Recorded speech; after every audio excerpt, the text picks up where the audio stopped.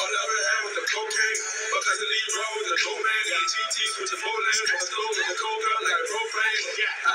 On the block where the shots go bang. On the real nigga really gon' hang. All my life, you was saved by the bell, I was saved by the cocaine. Ayy, young boy with chops. Young boy with lawyers. We stand in the kitchen and we want the work. Shit, shit. All my life I hustle just to get that moolah.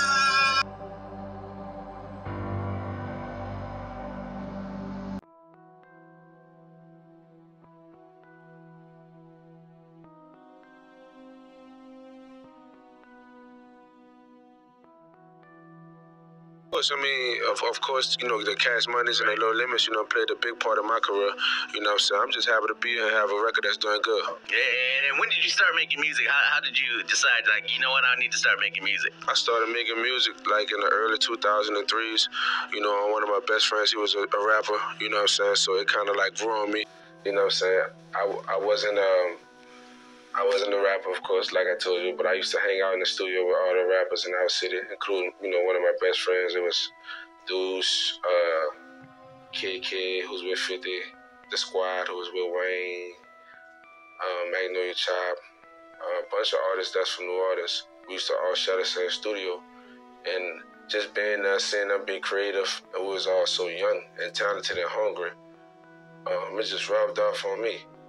So I started rapping and humming words and melodies and stuff like that, and next thing you know, you got Young Greatness. You got Young Greatness. I try to tell them on the way, fuck with me. Listen, how long you actually been doing music? Man, I've been rapping since 2002. I've been grinding on the streets of New Orleans since 2002, so, you know, I've been at it for a long time, you know, so to finally have my chance to really, you know, do my thing, you know, shit, I'm ready, you know, I'm excited about that. You know what I'm saying? What you feel that you bring to the table, that you come from a legendary city? Man, I feel like that just bringing a whole different vibe, you know, and I bring, you know, I'm gonna bring that substance back to music, you know what I'm saying? People shy away from that, you know, but that's the era I'm from, you know, I'm gonna bring that substance, that feel back, you know what I'm saying, the music to the hip hop game. So, you know, I'm excited to bring that part of the game back, you know what I'm saying, bring that part to QC. You know what I'm saying? So, you know, I'm excited to bring that part of the game back. You know what I'm saying? Bring that part to QC. What's up, world? It's your boy Young Greatness, New Orleans home. I tried to tell them on the way. May 19th, QC the label. You know what I'm saying? Money on the table. New Orleans in the building. Fuck with me. We live at the listening session. All the DJs here. Got my nigga J Nix with me. You know what I'm saying? Got my nigga Twin with me. You know. So y'all know. You know, first of all, there's no ill will with me and PR Coach Kid, nothing like that. Let's just clear that out. You know, but sometimes when we're doing business, you know what I'm saying, we all have different opinions, different way we see things. And sometimes things is not meant to work. You know, sometimes God have his own plan for you. And I feel like with that situation, that wasn't God's plan for me. So, you know, you can't never question God's judgment. You got to just follow his path. You got to have faith in him. So that's what it was. You know, shit, you got to kind of earn your keep. And that's what I did. I got in, and in less than a year, I made one of the biggest songs that label had. And, you know what I'm saying, sold a lot of units, you know what I'm saying, 800-some thousand units to be, like, exact, right? Wherever you from, you will get hated the most.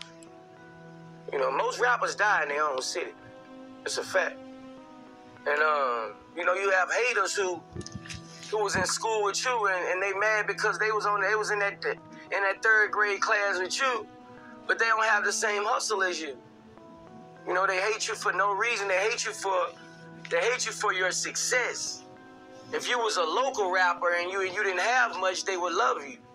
So live in Atlanta, but I look at it like, anywhere you go at, it's gonna be some drama. It's gonna be hate, but it ain't gonna be no hate like, you know, the city where you from. You know, I'm faced with it every day. You know what I'm saying? You just gotta, you know, I just keep on moving. I just keep working. I give them some more stuff to hate about. I'm just being real with you. Yeah. You know, I don't really give a fuck about that.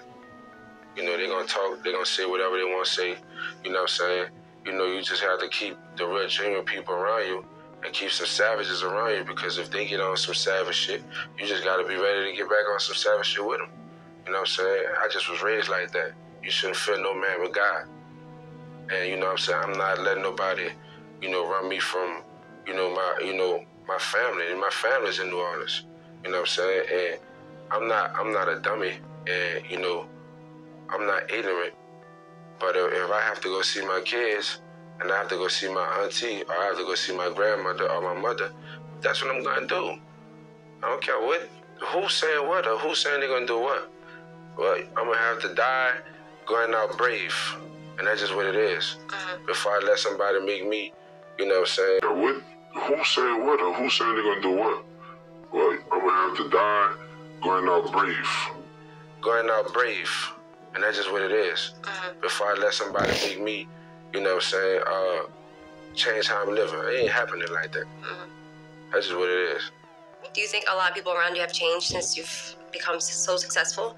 I mean, I would say some people that was around me and in my immediate circle, some of them did some shady shit, but it's expected. It's cliche. You know what I'm saying? That always happens when every person that becomes a star, it's just not in music. People go to getting just doing weird shit.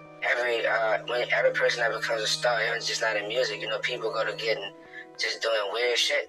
And that's when you really find out, who had ulterior motives and who's genuine your friend. See, if you don't love Teddy, I don't want you around me. Period. It have nothing to do with Young Greatness. You have to love me. If you don't love me and care for me, I don't want you around me.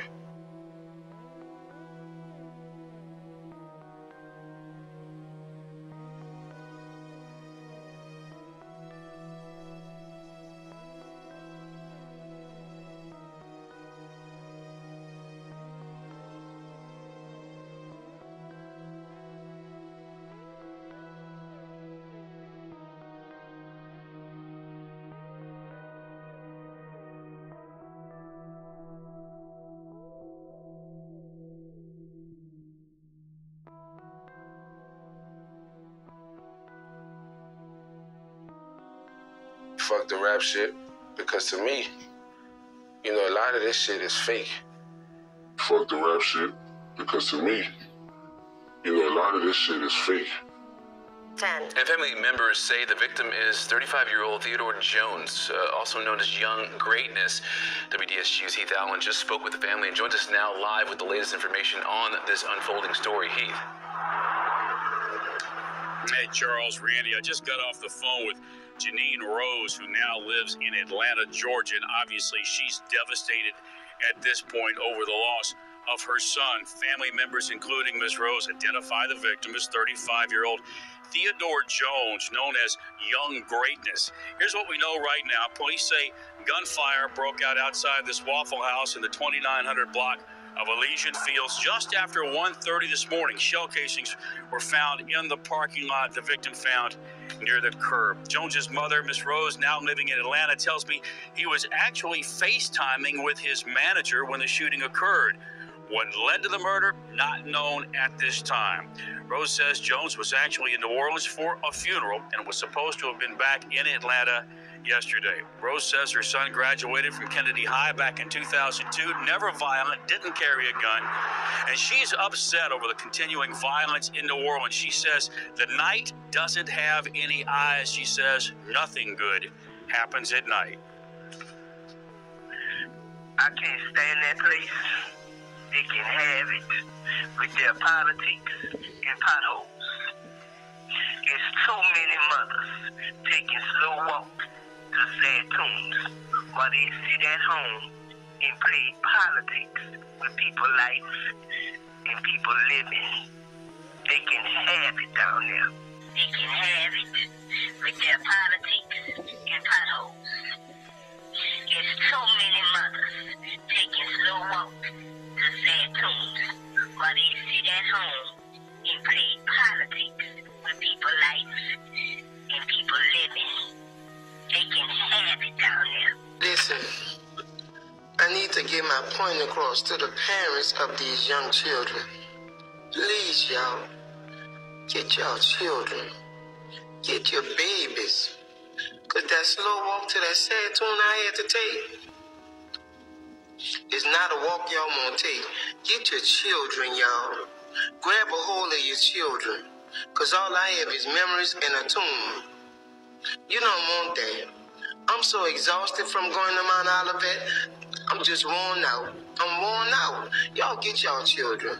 Get your children for them other people, the men and them grown men, get your children, and then you be sitting in the courthouse all night begging and pleading, don't lock my child up.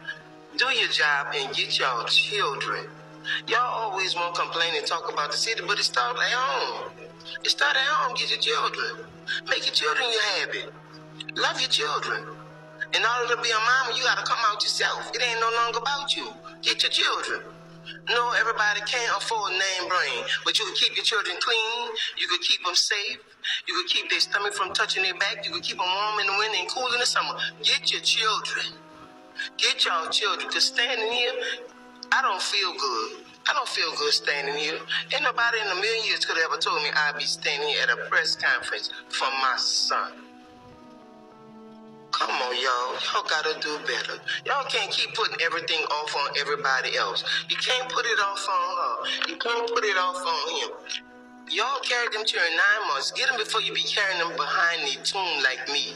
I'm telling y'all, get y'all children. Thank you. I was given that name, like, man, from one of my homies. He actually the reason why I started rapping. His name was Deuce. He passed away like 2 years ago. And when he first, really started embarking on music in New Orleans, I wasn't rapping there, but I used to bring him to the studio every day. So me going to the studio every day, it kind of rubbed off on me where I wanted to rap because I got tired of sitting in the car waiting for him to finish his session. You know what I'm saying? So I just say, well, I need to make something be useful. When he finished his little 2-3 hours, I need to get me 2-3 in.